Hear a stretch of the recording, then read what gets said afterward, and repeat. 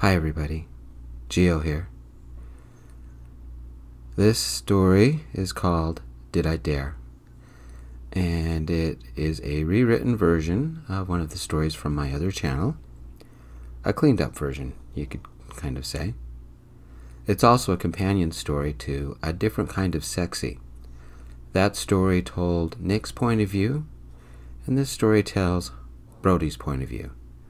As you've probably guessed, it's about Brody and Nick's relationship. Let's go ahead and get started. 6 o'clock on a Friday evening, and I pulled up to the Harris house. Amy Harris, my current date, lived with her parents.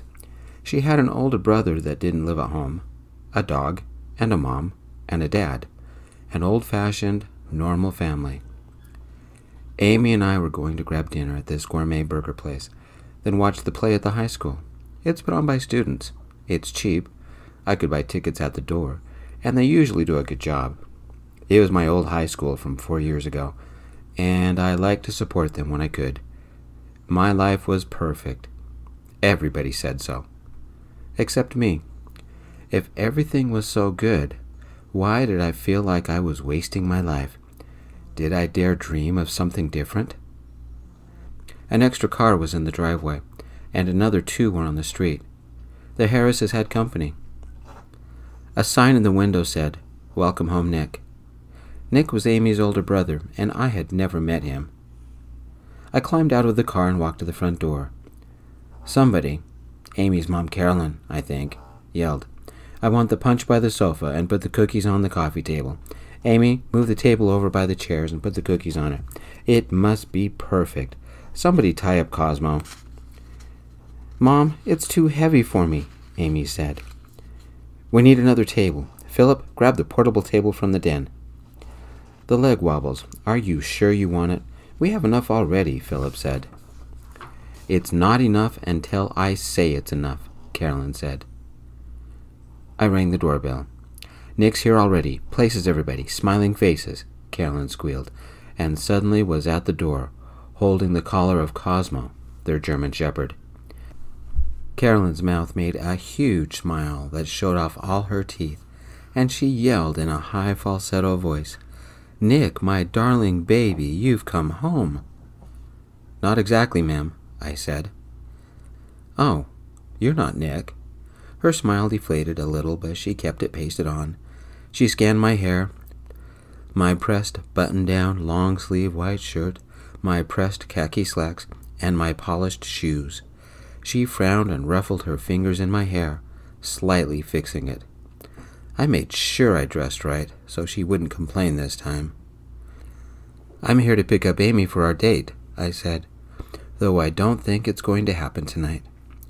"Brody, come on in. Didn't Amy tell you?" she asked. She wore a new floral print dress and an apron that said, "I'm in charge of this kitchen." She blinked her fake lashes as if to emphasize her words. "No, ma'am. What's going on?" I said. Amy stood behind Carolyn. She wore a new yellow sundress and a green necklace with matching shoes that I had never seen before. She had stylishly done her eyes in green mascara and fake lashes. "I'm sorry, Brody, but I forgot to tell you. My brother called earlier and is coming home tonight." "He doesn't believe in advance notice?" I asked. "That's my rude brother for you. He texted from some airport in Chicago, grabbed a connecting flight to Vegas, and my cousin picked him up from the airport," Amy said. "He's due any time now," Carolyn said. "Mom, Brody can stay, right?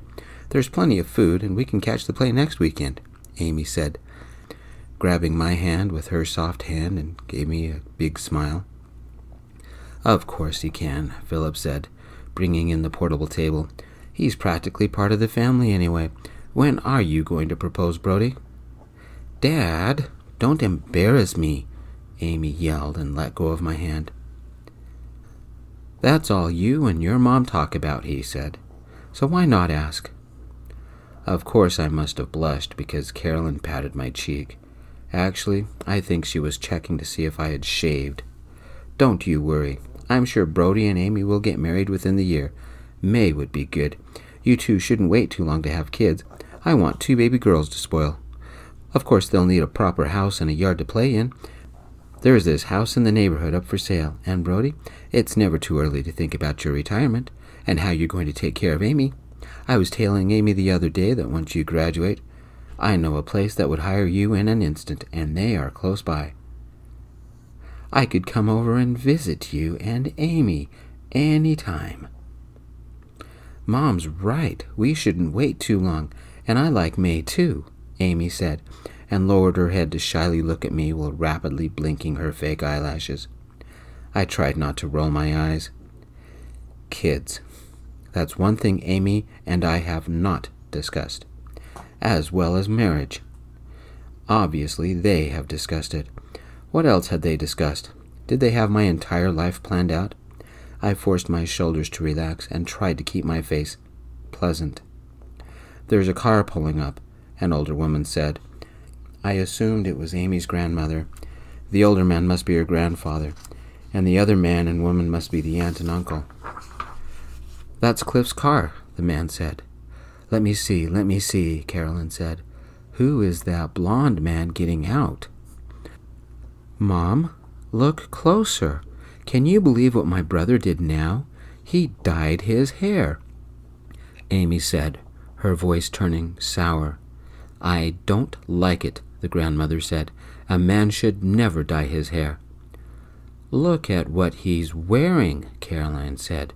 This is so embarrassing. I hope the neighbors don't see him. Look at him. He hasn't shaved, and I bet he smells like sweat, the grandmother said, emphasizing the word sweat as if she would have to confess it to her priest. You raised him, Caroline. This is your fault. How many times have Caroline and Amy looked out the window as I pulled up and had a similar conversation about me? Probably every time I came over. Part of me wanted to walk out the door and not look back.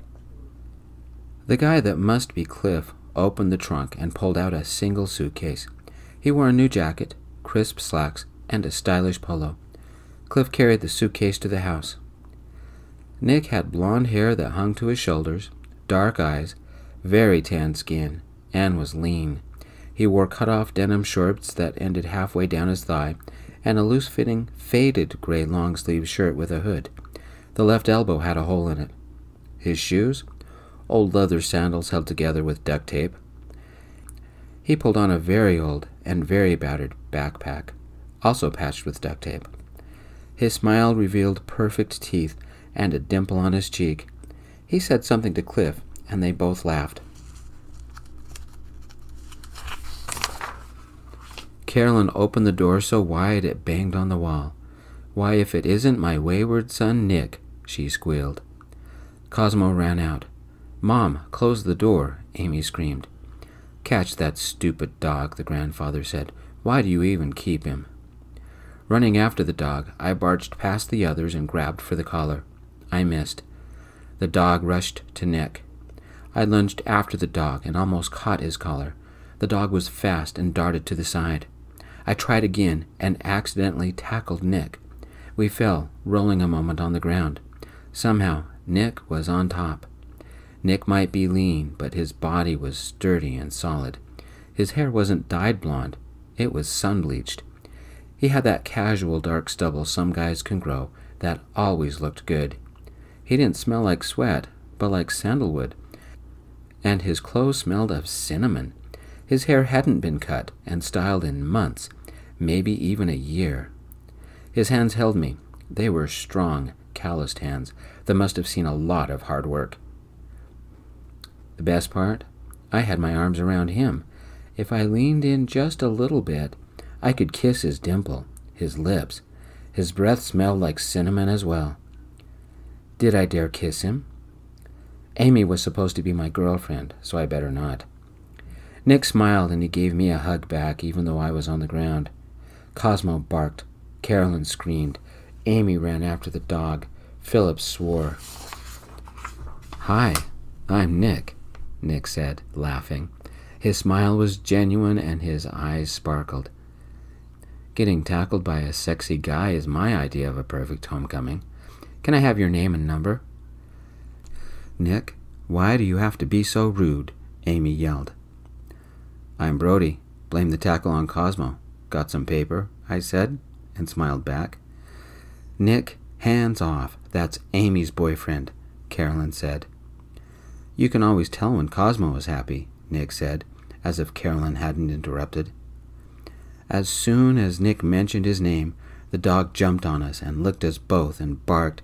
Nick sat back, letting me up, and then he hugged the dog. "I missed you too, Cosmo." The dog slurped Nick, then jumped on me. I got slurped, and both Nick and I laughed. Nick crawled to his feet, then gave me a hand up. "Nick, it's so good to have you home," Amy's mom said, stepping to her son to give him a stiff hug that barely touched him. Soon, everybody clustered around Nick, except me and Cosmo. I scratched the dog's ears and took a breather while everybody ignored me. What did Nick think was so sexy about me? Was he only saying something off the spur of his brain, or did he mean it? I don't mind dating men or women. In fact, I've dated both. Why limit yourself? Nick was cute, if you like the rugged, outdoors, self-sufficient type rolled into a body solid with muscles and a grin that somehow brightened the room around him. Did I dare tell him that he was sexier than his sister? That I liked him? I'd better settle down because he was Amy's brother. Nick caught me staring at him and gave me a chin lift. I half chuckled and gave him a chin lift back. "I've cooked your favorites," the grandmother said, a finger smoothing out her false eyelashes. "Sweet peas in a cream sauce, that applewood bacon you liked, which we'll put on our hamburgers, and sweet homemade pickles." "And about 100 potatoes of fresh fries," Cliff said. "Guess who had to cut them all?" "Don't complain. I helped," the grandfather said. In seconds, we were in the backyard with the wonderful smell of fresh barbecue in the air and a deep fryer on another table sizzling away. "Which country are you in now?" Amy asked, but her voice became shrill and brittle. "We've been building houses in this rural place in Africa. You wouldn't believe how poor it is. They don't even have running water. At least didn't until we installed a well and a windmill to pump it. Let me show you," Nick said. Nick pulled an old laptop, held together with duct tape and stickers, from his backpack, plugged it in, and opened up a million pictures. "This is where I've been working." He showed us picture after picture of various small houses in different states of construction. There were a lot of pictures of a smiling Nick with a lot of smiling people. A lot were of him shirtless and helping on a house or digging a trench, and one had him roasting marshmallows with several friends. "That's embarrassing," the grandmother whispered to Caroline. "He doesn't wear any clothes, and the ones he is wearing are rags." Nick had traveled to much of the world, had met so many people, and helped them. I rubbed my arm and leaned in to watch better. A small part of my soul opened up and became restless. This was the life I wanted. "Can't you find someone to help who isn't so homeless?" the grandmother muttered. In almost all of them, Nick was helping somebody or building something. Some were obvious selfies. Others were ridiculous poses. And in all of them, the people seemed happy. Nick seemed happy. Did I dare live a life like that? "Why did you leave Africa?" Philip asked. "There was a coup and the State Department said it wasn't safe for Americans to stay," Nick said, taking a bite of his burger. "So I thought now would be a good time to see my family for a week, then head out again. There is this place on one of the South Sea Islands that could use a hand. They got hit by a tropical cyclone pretty hard and need some help building shelters and restoring electricity and water." "You travel around the world helping people? Who pays for the travel?" I asked, leaning in to get a closer look. I pressed the space bar a couple of times to bring up new pictures. Next were before and after picture of a house being built.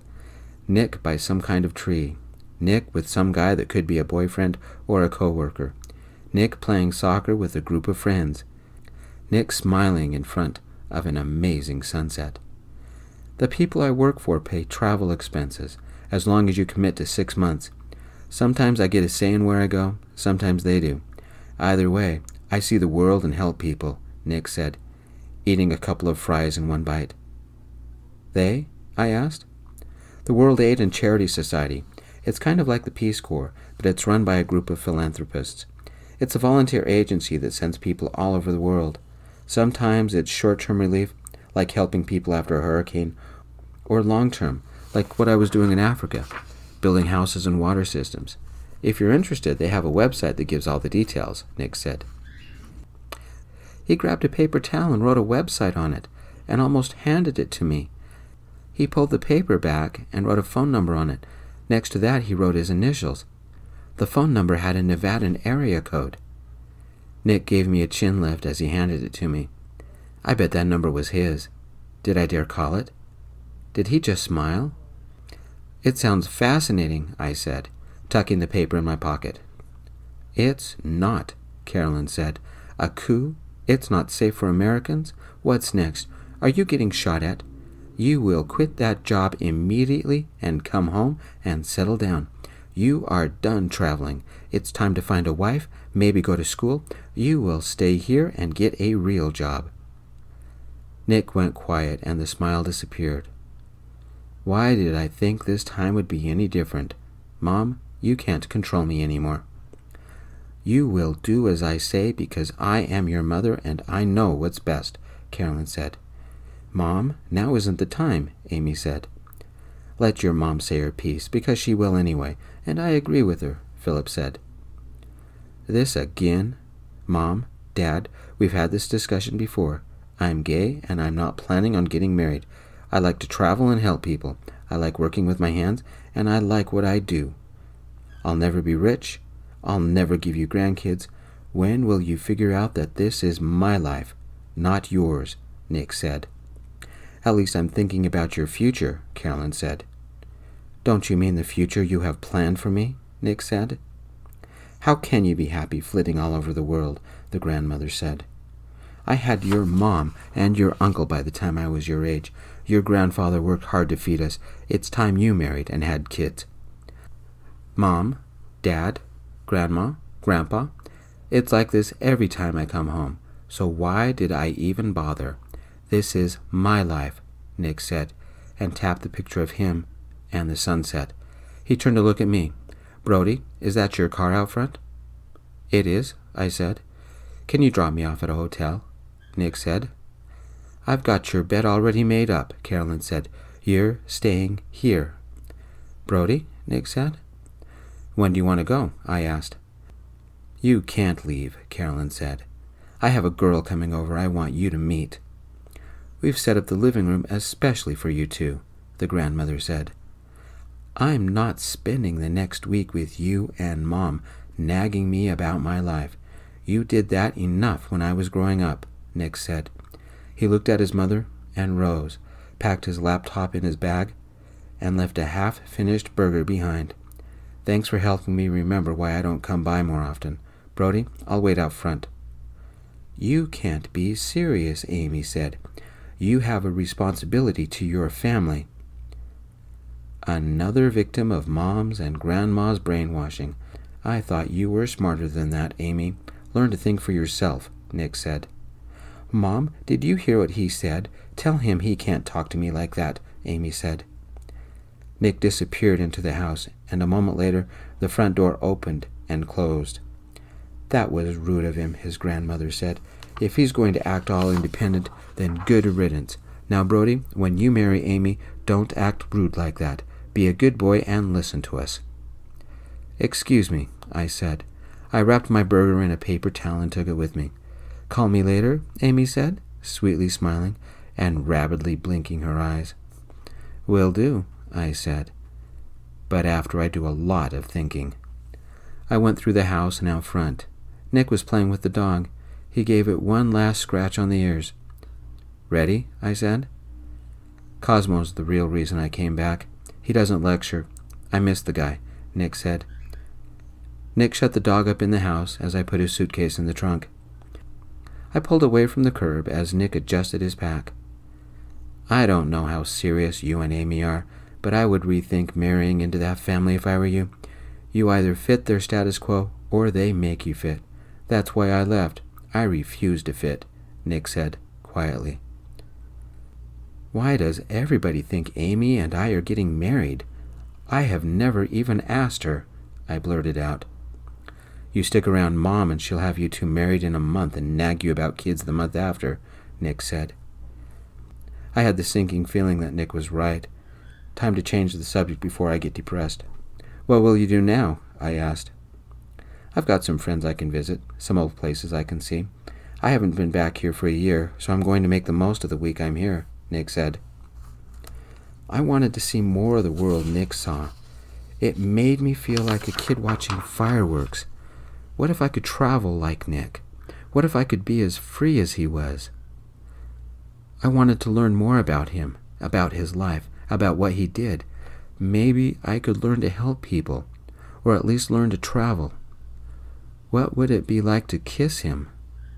Down, boy, get your mind off his lips. I have an extra room, and it's yours if you show me all the pictures and tell me all the stories. It's a lot cheaper than a hotel," I said.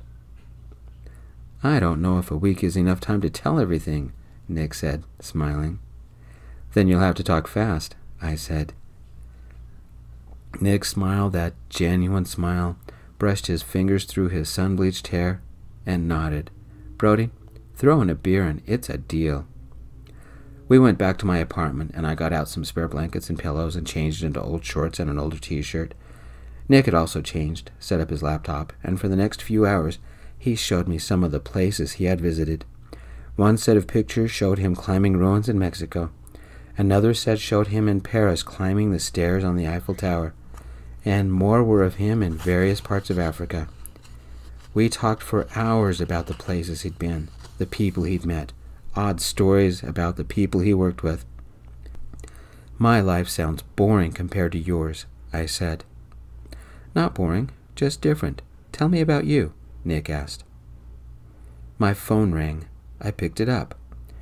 "Brody, I am so sorry my brother was so rude," Amy said. "He's always been like that, and no matter what Mom tried, he had to do things his way. He is so selfish." Nick was sitting next to me, heard everything, and rolled his eyes. "Amy, I've been thinking about us," I said. "Are you ready to set a date?" she said. I made a decision on the spot. I don't want to live the life your mom and you have planned for me. "What? Is this because of my stupid brother?" Amy yelled. "I saw how you treated your brother," I said. "I don't want to have to wear perfect clothes every time I see your parents, or say the perfect things, or act a certain way. I don't want to have your family dictate when and if I get married, or how many kids I have, or where I live, or what I choose to do. I'm not marrying your grandma or your mom, and it looks like you're turning into them." "Are you saying we're through?" she yelled. "I'm saying you need to find somebody else for your family to control, because it's not going to be me. Goodbye, Amy." "Grandma was right about you," she screamed, and before she ended the call, she yelled, "Mom, Brody dumped me." Nick quickly closed his mouth, but a small half-grin tickled the side of his mouth. "It's nice to know it's not just me they want to control," he said. I got up, went to the fridge, and got him another beer. For a second, our hands touched. What would it be like to travel like Nick does? If he ever offered, did I dare travel with Nick? Did I dare kiss him?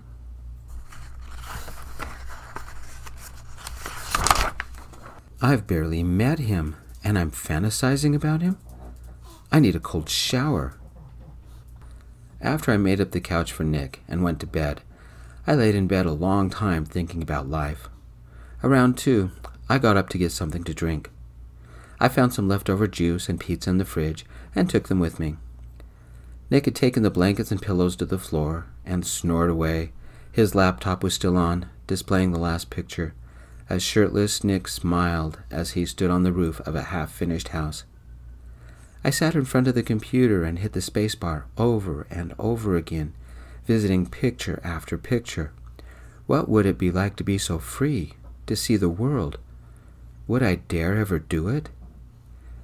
Nick, his friends, the people, smiled in almost every picture. His passport and wallet were on the table. Making sure he was asleep, I opened his passport. It held at least a dozen stamps to countries all over the world. I don't even have a passport. Is there such a thing as passport envy?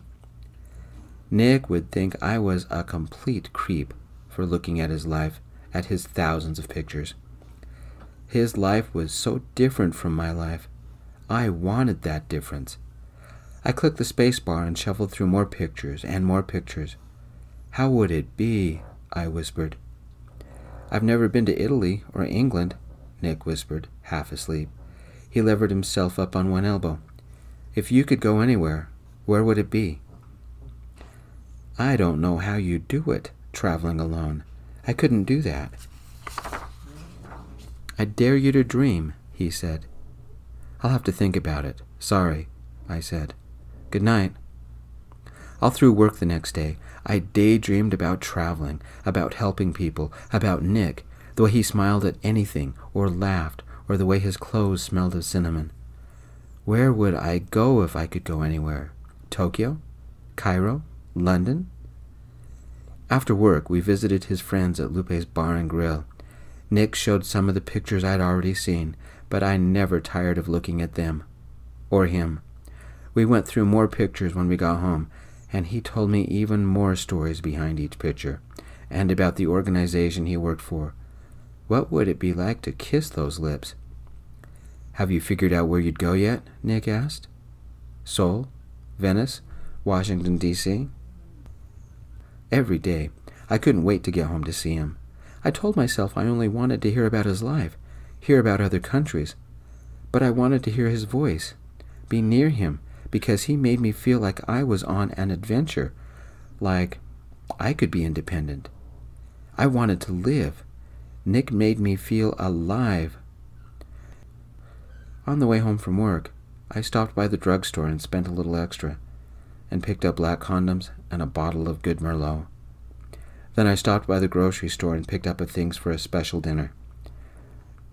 The night before I would drive Nick to the airport for his flight, I made bacon-wrapped filet mignon, oven-roasted asparagus with pearl onions and root vegetables, and chocolate-drizzled cheesecake.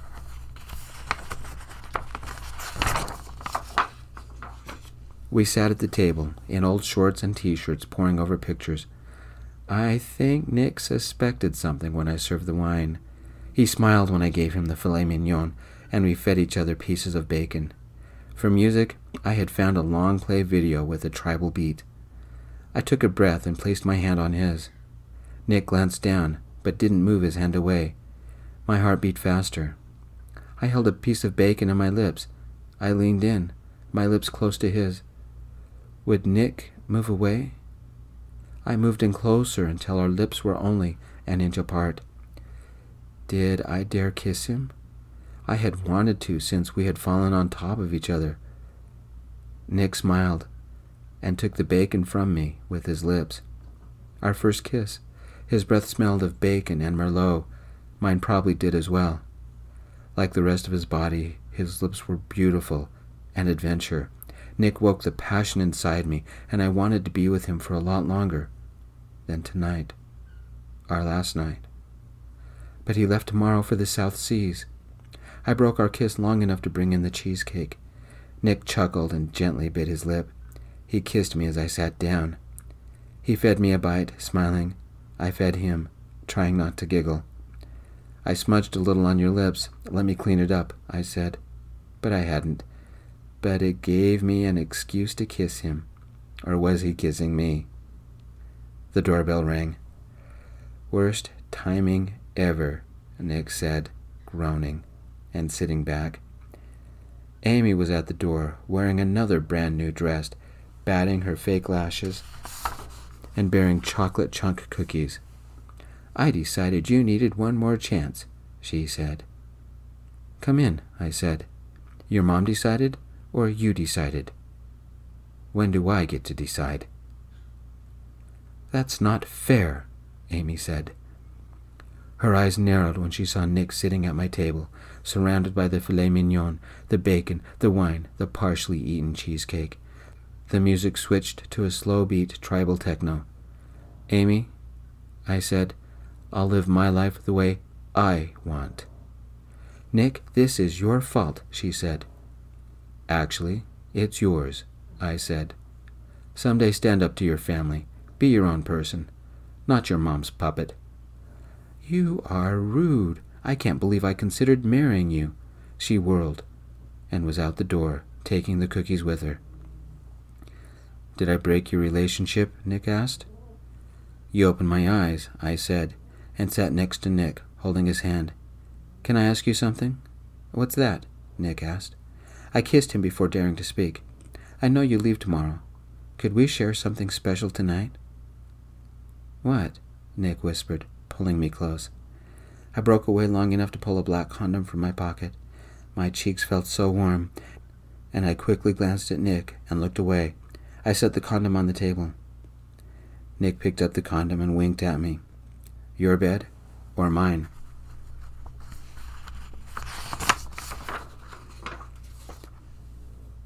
The alarm woke us both, and we kissed before shutting it down.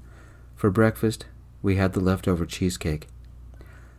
I drove Nick to the airport. We had a few minutes before we had to go inside. We hugged. "I had an amazing week," I said. "You always can stay with me if you're ever in town." I tucked one of the black condoms in his pocket, along with my phone number. "If you're ever in the same part of the world I am, come find me," Nick said. A last kiss, and he had to go. I watched him disappear into the airport, then stayed and watched his plane take off. I drove slowly back to my apartment.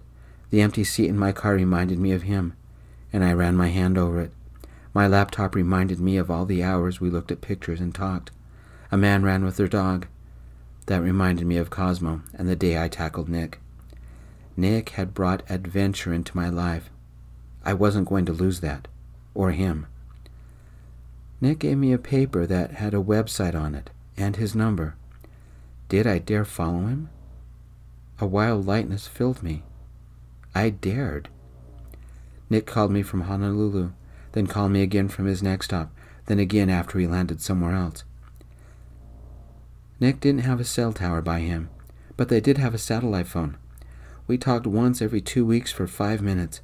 Occasionally he had internet, and he emailed me pictures of where he was working, and the smiling and laughing people he worked with. His posting turned out to be a long-term assignment, probably a year. I couldn't wait that long to see him. The first thing I needed was a passport. 2 months and 1 week later, I got off the plane with nothing more than a suitcase, a duffel, and a backpack. The place was hot and humid and beautiful, with skies that stretched into infinity. I couldn't understand the language, and it took a day to find a ride to the village Nick worked in. It took another 2 hours along bumpy roads before we got to the remains of a coastal village that a cyclone had almost destroyed. I climbed out of the truck and looked for Nick. He stood on the half-finished roof of the church, shirtless, tan, and hair as sun-bleached as I remembered. A tool belt slung low on his hips, and he held a hammer. "Hey, Nick," I yelled, holding a black condom package. "I decided where I want to go." He turned, looked for the voice, and saw me. He dropped his jaw and his hammer and bit his knuckle. The biggest grin crossed his face as his eyes teared. "Oh my God, Brody, you're here?" I had to wipe my eyes as well. He was ground level in seconds, and he hugged me and kissed me and held me and kissed me again. We both cried. The other workers cheered. "I don't believe you're here," he said, crying. "Where did you want to go?" "Wherever you are," I whispered through my tears, "but I'm going to need some help with the sunscreen." It took a few weeks, but the church was the first building we finished. The old minister stood at the front of a packed church while Nick and I held hands. We wore matching Hawaiian shirts, and we couldn't stop grinning. Neither Nick nor I could understand him, and a translator told us what he said and told him what we said back. Nick and I were the first couple married in the restored church, and the people of the village had a seafood extravaganza on the beach afterwards. We spent our wedding night in a hut on the beach, the surf crashing outside. Later, when Nick and I looked at the pictures of our time helping the village, I smiled as much as he did. Maybe more. I'm glad I dared. Thank you, everybody, for listening. I appreciate it. Peace.